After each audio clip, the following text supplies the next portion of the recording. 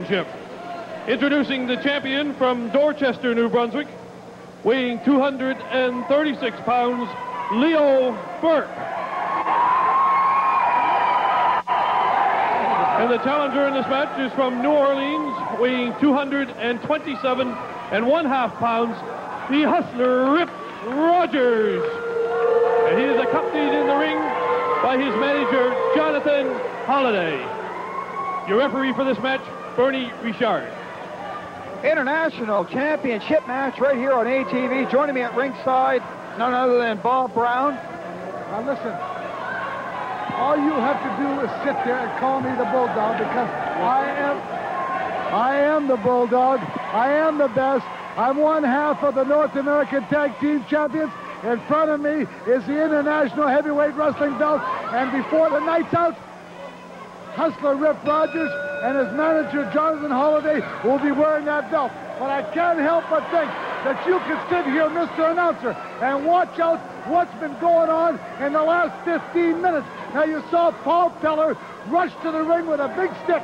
He's a criminal. He's an insane man. And he belongs in the mental institution. And you can sit here and talk to your so-called shut-ins and say that everything is all right. I just can't believe I'm sitting to an ignorant-looking announcer like yourself making all those stupid statements.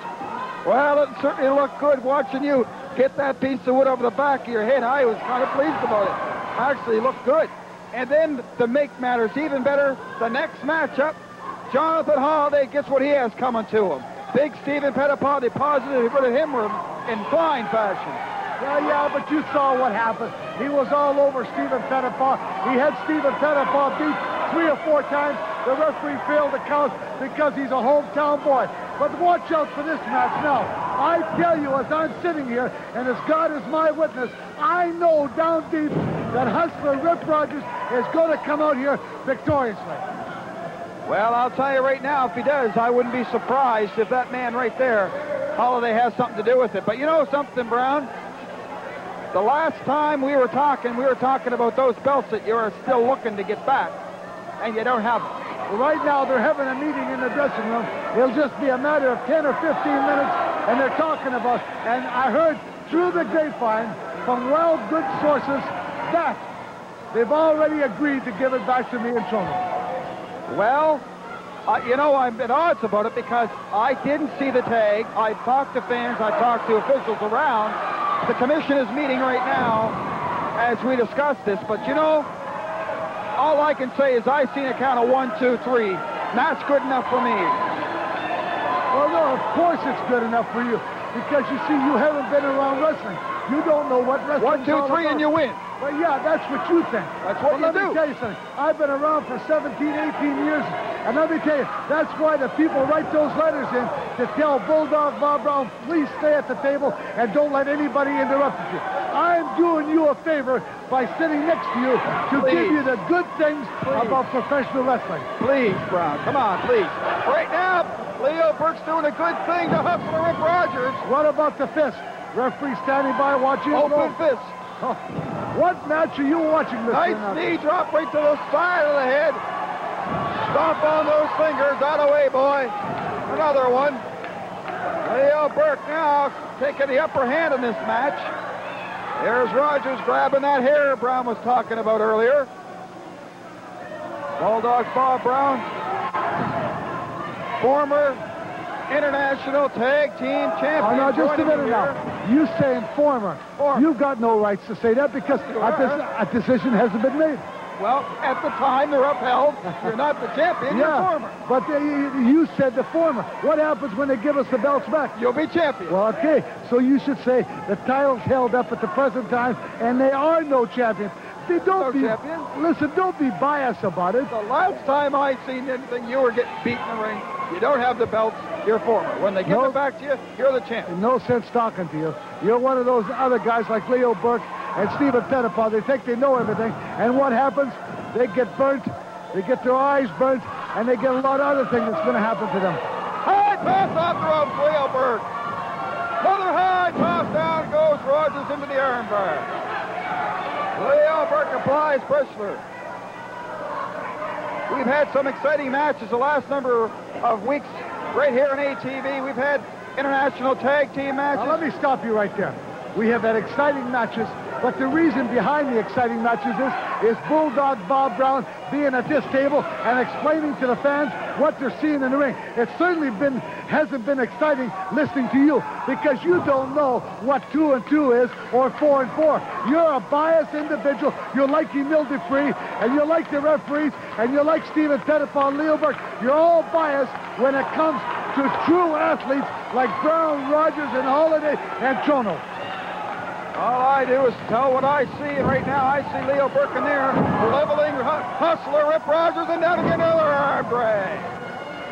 I'm not biased. I call it the way I see it. Bulldog Bob Brown out here throwing cheers around, getting involved with the fans, and you wonder why people get after you the way they do. I don't worry about the wrestling fans whatsoever. If they want to get involved, let them step in the ring. And let me tell you something about getting involved in wrestling matches.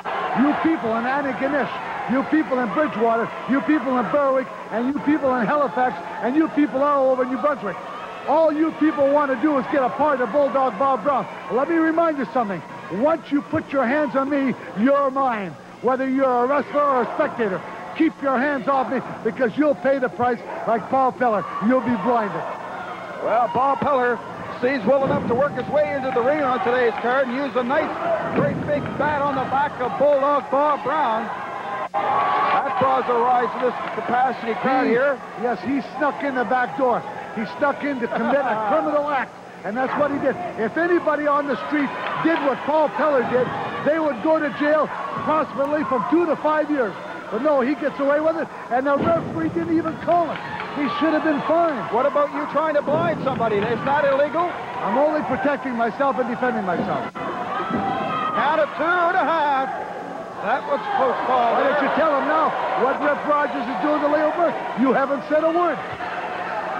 Hustler Rip Rogers delivers a close fist smash to the jaw there. The only thing you're talking about is those crazy shut-ins. Count of 2. Another count of 2. Burke breaks out of that hole. Digging down, digging into that insurance. Catching his second win now, Leo Burke. Bulldog Bob Brown here at the table. I'm going to call Jonathan Holiday over here, and I'm going to ask him just what you reminded me of. What do you think now that Hustler Rip Rogers, is he playing with Leo Burke? And at any time, he can beat him if he wanted to. Anytime he can beat him if he wanted to. The officials, my God, on their counts are so slow. He goes 1, I'm going to get a plane ticket to Florida. He goes 2, I'm getting a plane ticket to Bermuda. And then by the time he gets to 3, Leo Burke could have went home and had dinner. This is ridiculous. I can't take this much longer, and if I have to, I'll knock Leo Burke out myself. Well, thank you, Jonathan Holiday, for those fine words. Now that's coming straight from the horse's mouth, and he's around ringside, and he's seeing what's going on. So, hey, what can I tell you? He's playing with Leo Burke right now. Fans, he's biased. He's paid out of the same paycheck that Hustler Rip Rogers is. Don't listen to a word he's saying. The count of 1, 2, 2.5, kicked out. Leo Burke had lots of time. Hustler Rip Rogers has just not been able to put it away. Brown, you got to admit, he's had 7 or 8 good chances. Yeah, but you're not talking about it. Over now, we got a chance here. Count of 1, 2, 3, 4, 5. No, you saw his shoulder was up. Outside, Jonathan Holiday again interfering in the matches. What's new? Bob Brown wants to know why a guy doesn't get upset once in a while. You should never get upset. You should worship the ground I walk on, Mr. Announcer, because if it wasn't for me, you wouldn't be at this table for 30 seconds. Well, I've been hired to do a job, and that's what I'm doing right now. Leo Burke's taking a beating right here. He had a chance to put the match away and walk away with the belt. Holiday interfering.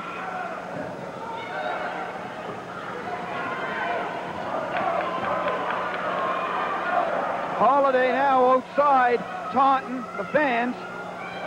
Rogers applies that boot to the neck. Rogers, now Holiday interfering in the match, Brown. What are you going to say about that? See that? He didn't interfere. He choked him. He's pushing Leo Burke into the ring.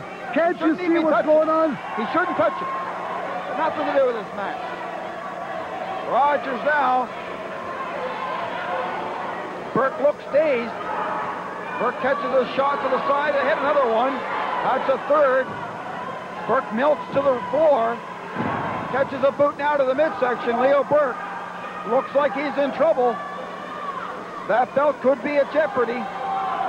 Jeopardy. It's been in jeopardy since they both walked in the ring. I would say Rip Rogers had the upper hand for the last 15 minutes. Burke drops him down hard. He dropped him down in an area. Whoa! Leo Burke can hardly get up. I think he's giving in. I think he told the referee, I give. I'm sure Rip Rogers. Leo Burke coming out a hard shot. Another one. There we go, off the ropes. Rogers gets tangled up.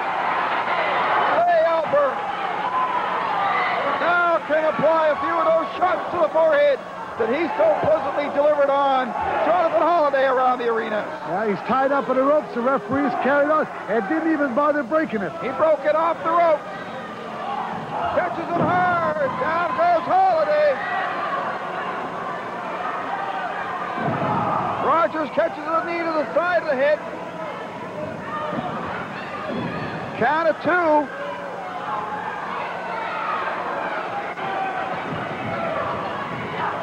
Leo Burke gets caught with a knee.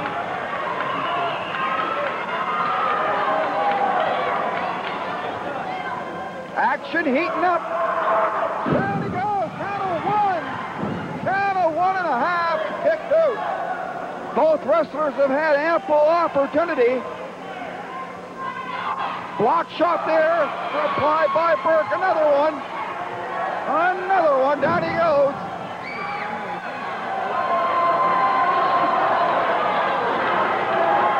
I can't believe what's happening to him.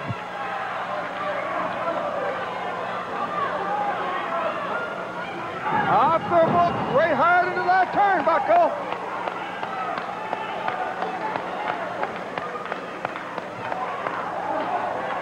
Burke working him over.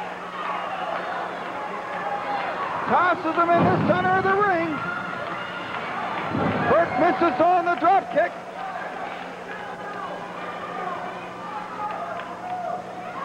Rogers now picks him up, spins him off the ropes. He has him in that sleeper hole. He has him in the sleeper hole. He has him in that sleeper hole. Coming in. Leo Burke being assaulted here in the center of the ring now by Richard. Disqualification. Now out of nowhere, Chinoka catches him with a drop kick. Catches him with a boot to the side of the head. 3 or 4 of them in there now, working him over. Working him over. Wake of a state. Total mayhem.